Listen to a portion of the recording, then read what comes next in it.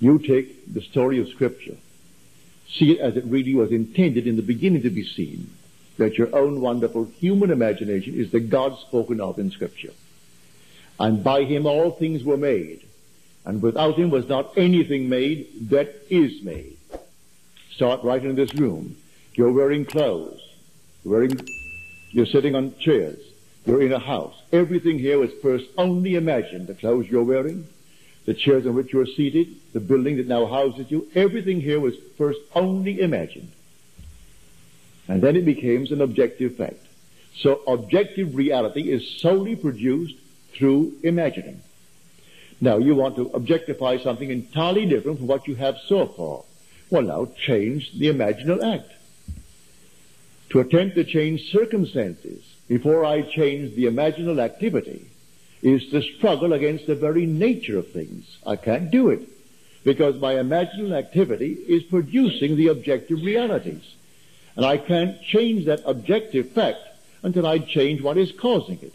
And the cause is an unseen imaginal activity. As we are told, he brings things that are not seen and calls them as though they were seen, and they become seen. Things that are now seen were made out of things that do not appear. That's what we are told in the book of Hebrews. What you now see, it was made out of things that do not appear. Well, if that is a fact, and Scripture's had it now for centuries and centuries as fact, well then, put it to the test. Challenge, yes, challenge the Scripture. As you're taught in Scripture to challenge it. Do you not realize that Jesus Christ is in you? Examine yourselves and see whether you're holding to the faith. Well, test him. Test him and see.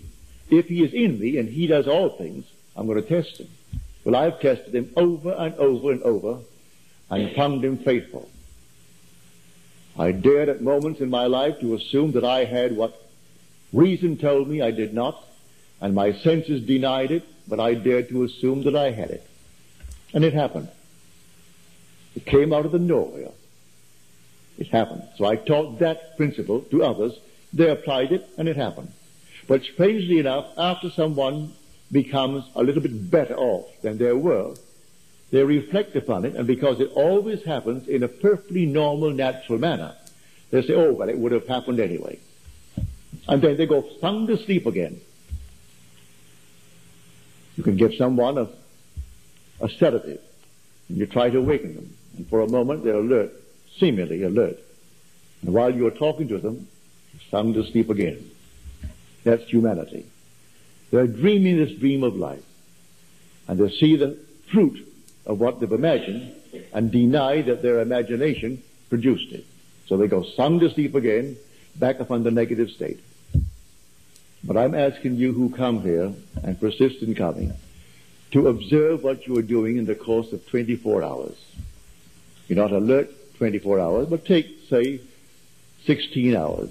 If you give 8 hours to sleep, well, take 16 hours and try to observe what you are imagining. And if you, perchance you catch yourself imagining what you do not wish to experience, stop it. Stop it right there and then, and don't give it an extra second. It may be you're in the midst of an emotion and you'd like to complete the emotion and tell him off completely. Don't. Stop it. Break it, and that causes a sort of a mental abortion, a mental miscarriage, if you break it without exploding the emotion. So feel after him and you'll find him. That's what he told the Athenians. But he pointed out all the objects of their worship. And every object he pointed out was something they themselves had made with their hands and then worshipped it. I can see it now when I was a young man in the dancing world. There was a young girl, a pretty young girl, and she had a little figurine of what she called the Holy Mother. And before she took the stage, she would kiss it. The whole thing was just simply brilliant red from her kisses. And she really thought that gave her success. She'd kiss it and smother it with kisses, and on the stage she would go, and that was her little object of her worship. She thought that really was the Holy Mother. I mean, I tell you, without any criticism of the thing, most of these things are made by people who call themselves artists, and they're so far removed from any concept of being an artist. They're monstrous things made by the millions, not by good artists at all. But she had her little one, and sitting on top of the stage, her little dresser, and she would smother it with kisses, and then dashed on the stage and she danced. I went to a party once. These boys, one was a priest, or was going to be a priest, and he quit to join the war. The other, they all went into the army. One came out deaf. One came out with one foot missing above the knee and an arm.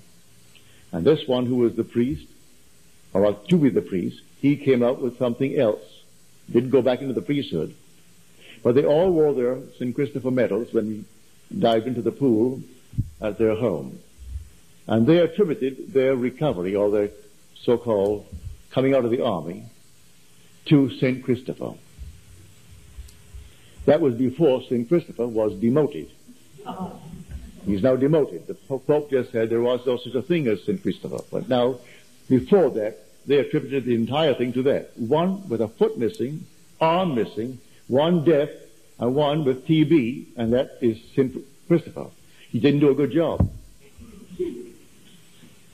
But they actually were completely, I said to my wife, I said, darling, suppose they know what I teach.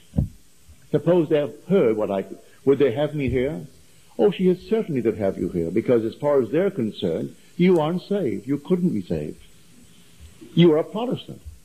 So how could you be saved? They loved my father dearly, said my wife. Loved him more than they loved their own people. But he couldn't be saved because he was a Protestant. Therefore, it doesn't really matter what you do. So don't be concerned. If they knew that you're teaching, they wouldn't even pass an opinion, because it doesn't matter.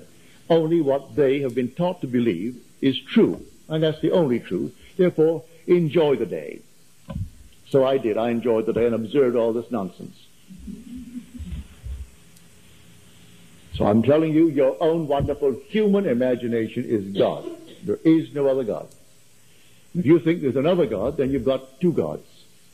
And you start with two, you're going to have four. And four is going to give you 8. And 8, 16. And then you have millions of gods. There's only one God. Hear, O Israel, the Lord our God, the Lord is one. And that God is I am. That's his name forever and forever and forever. And when you say I am, you're actually announcing the fact that you are imagining. That is imagination. That's God. And it's the human imagination, and it is the eternal body of the Savior. And the only Savior is the Lord God. I am the Lord your God, the Holy One of Israel, your Savior. And besides me there is no Savior.